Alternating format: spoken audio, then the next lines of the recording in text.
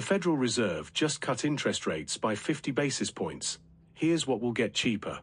Published Wednesday, September 18, 2024. CNBC Make It. The Federal Reserve just cut interest rates by 50 basis points. Let's take a look what that means. This is the Federal Reserve Bank of St. Louis's website, and this chart represents the federal funds effective rate. When the Federal Reserve raises or lowers the federal funds rate, it affects interest rates. And so in this historic chart, you can see when they start raising the rate, at some point, it triggers a recession. These gray lines represent recessions.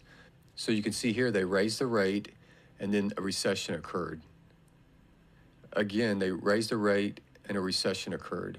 Now on here they raised the rate, but no recession occurred. But then they continue to raise it and then a recession occurred. And you can see throughout history, when they raise the rate, a recession normally follows after. Now let's take a look at something a little more current. In 2005, they started raising the rate, and then they held it at about 5.25 in July 2006, and they held it for about a year. They held it until July 2007, and then they started cutting the rate going into the Great Recession. Let's scale this up a little bit.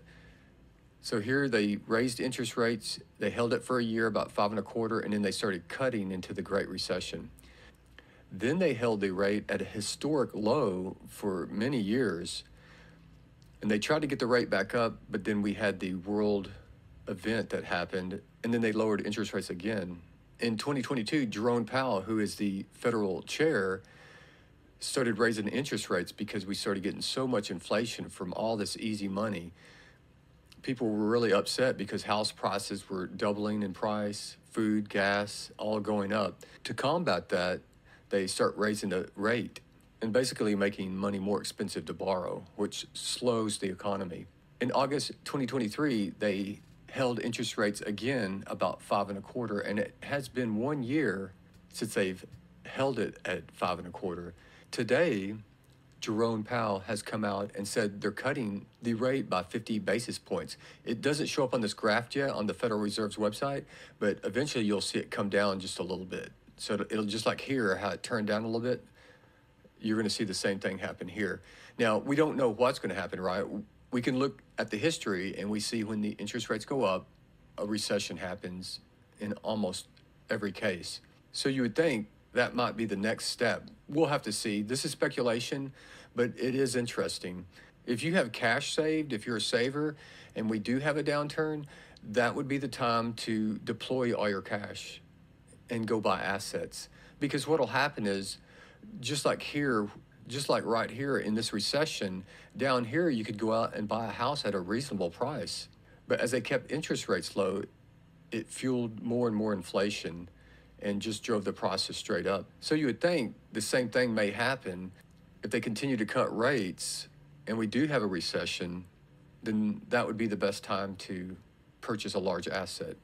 Even if you're going to get it financed, look how low these rates were. If they go back down to these rates, that would be the time to jump into the market. From when they started cutting rates here in July 2007 to the bottom down here in about 2010, it took about 2 or 3 years till we got to the bottom.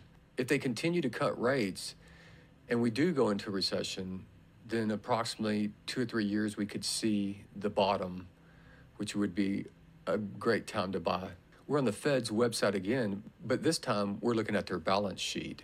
This balance sheet is basically like their credit card. They can print up as much money as they want and go out and buy assets. One of the big things that they go and buy is mortgage-backed securities, or they go and buy mortgages from the banks. They create new fresh money out of thin air. They go to the banks and buy those assets off their balance sheet. And so the banks can go and make more loans, which stimulates the economy. But you can see when we had the Great Recession, a lot of new money was created. This over on the left, you can see here, this represents trillions of dollars. So trillions and trillions of dollars were created and pumped into the economy, which also has a multiplying effect. And you can see when the world event happened, it went parabolic with the printing and continued. This is an enormous amount of liquidity pumped into the economy, which has created a lot of inflation that we're seeing. The Federal Reserve, with all the inflation, they started tapering their balance sheet, meaning when you go to pay your mortgage on your house, the Federal Reserve would take that money if they owned your mortgage, and then they would destroy it and take it out of the circulation. They've gotten about this far, which is good. They need to take that excess liquidity out of the markets so they can bring down inflation. But what a lot of people fear is once they start printing, once that money's in circulation, it's hard to get back out. You can see right here they started printing and printing and then continue to print, and now they're trying to bring it back out, but they're already starting to cut the Fed's fund rate. So what may happen here is they may decide to stop quantitative tightening, which is pulling money out of the economy, and they may reverse course and start quantitative easing again. Quantitative easing is when they eject money into the economy.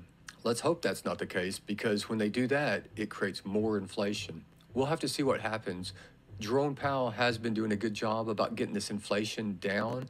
He has been trying. He raised the interest rates. He started quantitative tightening a little bit here. So we'll have to see what happens. So far, if history plays out and they continue to cut, it looks like we may be going into a recession. So prepare accordingly.